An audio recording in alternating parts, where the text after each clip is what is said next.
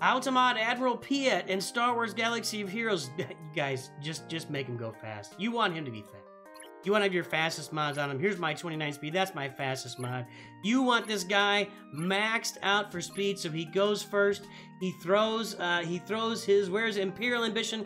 He throws Inevitable Failure over to Dark Trooper. Dark Trooper then assists every time Piett attacks or every time Piett counterattacks. They start stacking this. He gets their abilities when they go down. He passes buffs to the rest of the team, and under a Veer's lead, they all get to go first. You get the turn meter train rolling with Admiral Piett, and that is how you mod Admiral Piett in Star Wars Galaxy of Heroes.